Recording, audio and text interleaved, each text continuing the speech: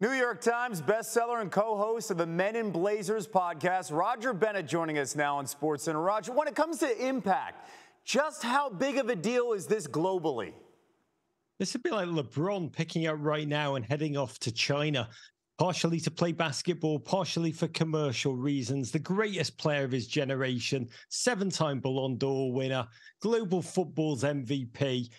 Fresh off delivering Argentina a World Cup, is coming to play in the United States. Huge day for America, huge day for MLS. What a spotlight it's going to throw on the sport in our nation. It's going to feel like Art Basel every single game day in Miami. Lionel Messi is now a Florida man.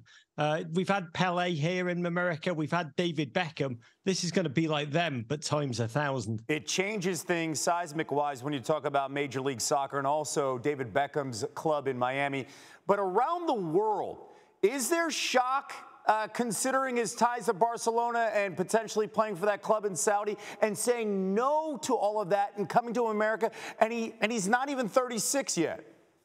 Yeah, I think there's probably shock in Messi's own home that this decision. There's delirium, I can tell you, across the United States for all who love the growth of the game in this beautiful nation. Look, Messi's in rare ether. He's priceless. He's like the Mona Lisa or the crown jewels. Very few can afford him. Barcelona, he wanted to go back to, but they are a financial hot mess. Saudi Arabia offered $1.3 billion over 2 years to him, but apparently his wife wanted to bring their 3 kids up somewhere else. And Miami, he already has a home there. It's safe. It's like the capital of South America for him. He's got a whole crew there. And respect to MLS, this is game-changing for them. The league needed an identity. They went out and got the biggest face in the global game.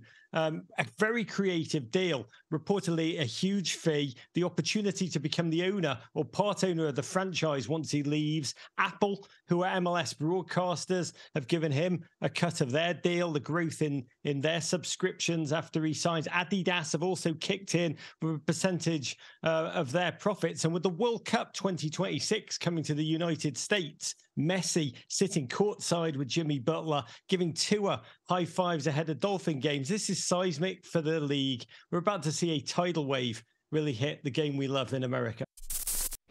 Thank you for watching ESPN on YouTube. For live streaming sports and premium content, subscribe to ESPN+.